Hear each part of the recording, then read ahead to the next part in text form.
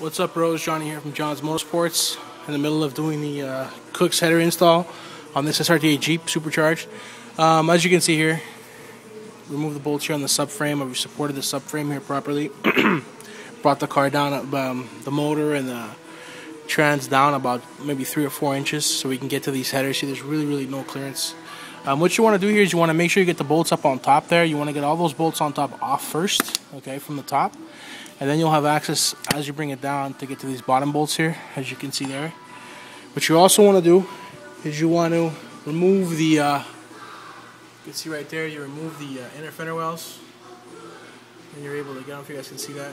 You can get to them from here, so that you get those bolts off. It's not an easy install. This is not, for the novice. You need a lift, you need a good tranny jack. Me here, I'm just supporting the back of the truck too, to make sure everything is done. We're doing the Cook's headers, Borla exhaust with the mid pipes here.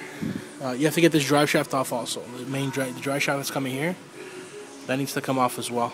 These bolts are number 8 right here.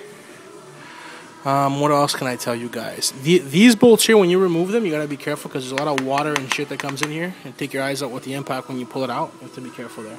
So this is where we're at as far as this install on this truck. I'm gonna undo all the bolts now, get everything done, get everything off, and then as you can see here, we have a U set here from another truck. That's what we're putting on, and then we're gonna retune for the new setup, the new exhaust setup. All right, so there you go.